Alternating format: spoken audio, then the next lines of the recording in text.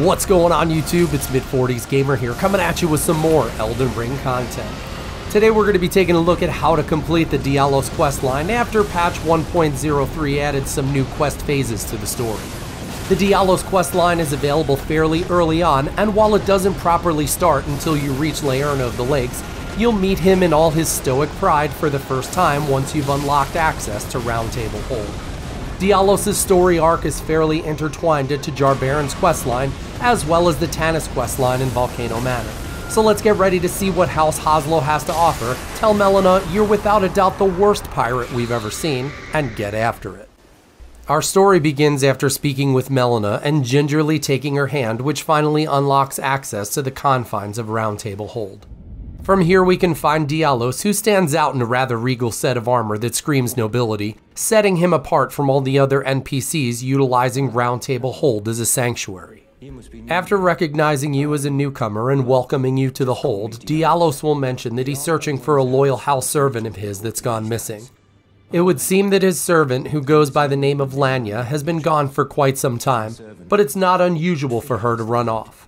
He'll end his brief encounter by asking you a favor, that if you come across her in your travels, to let him know. The next location we'll come across Diallos is on some sunken building wreckage in Liurnia of the Lakes, and as you can see from the map footage, we'll be starting out from the Academy Town Gate side of Grace, which is one of the first few sites of Grace you'll uncover after coming down from the lake-facing cliffs behind Stormville Castle.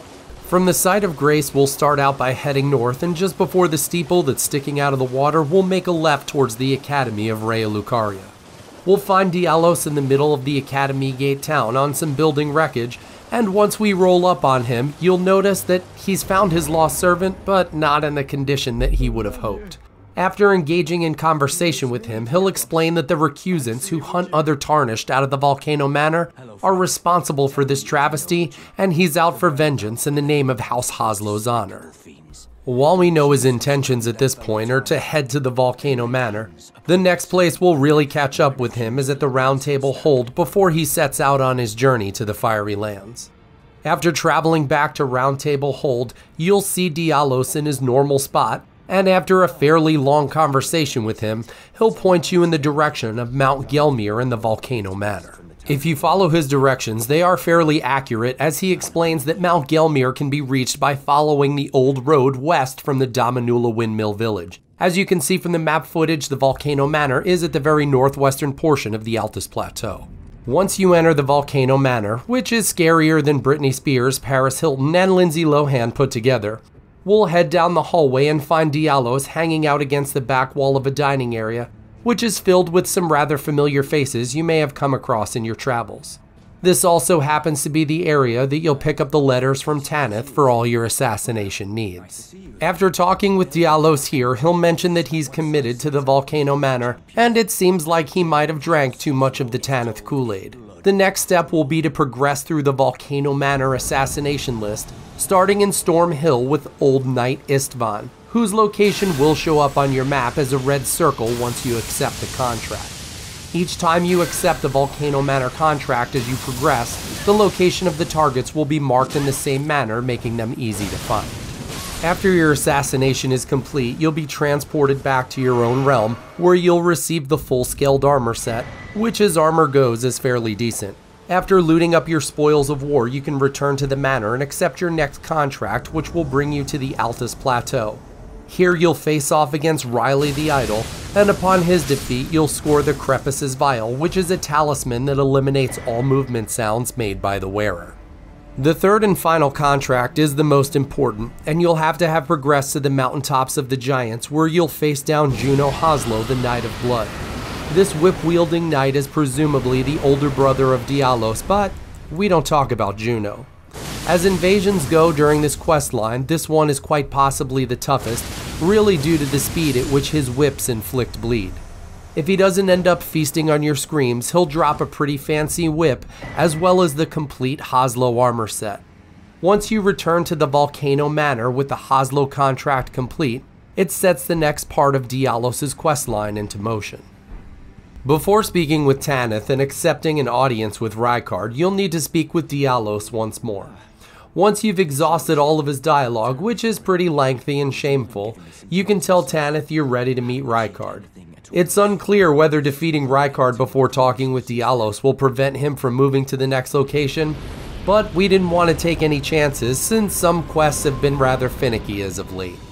To fully complete the Manor quest line, you'll need to defeat this rather annoying boss, and while it's not completely necessary for Diallos to move on to the next location, we're here and he's on our hit list, so he had to go.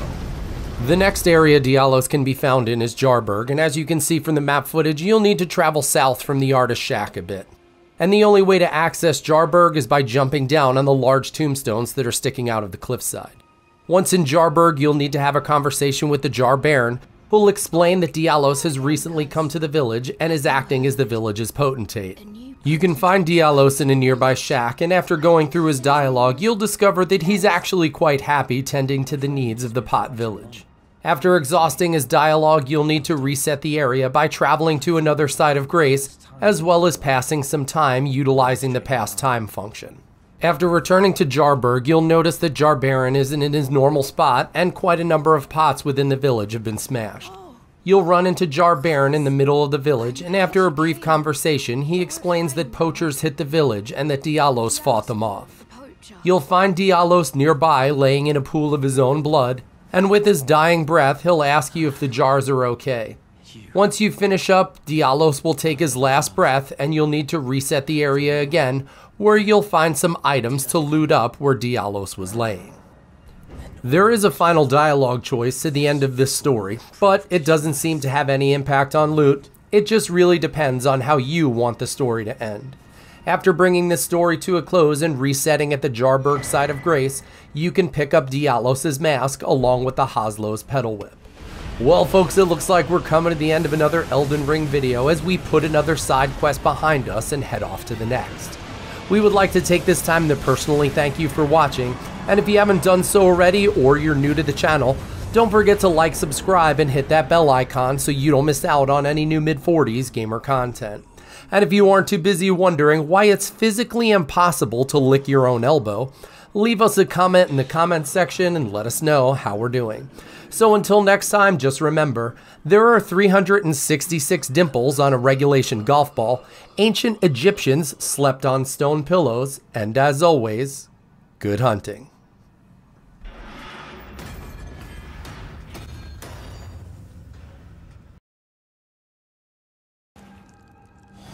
Wait a minute, you're still here?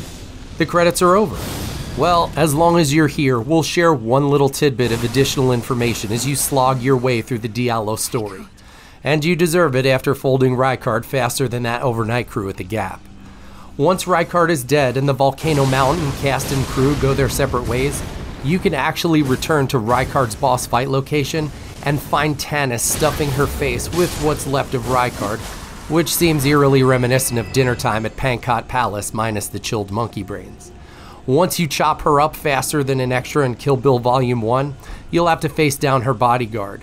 In addition to the spell that the knight drops, you can run back to where Tanis was laying and collect her entire armor set.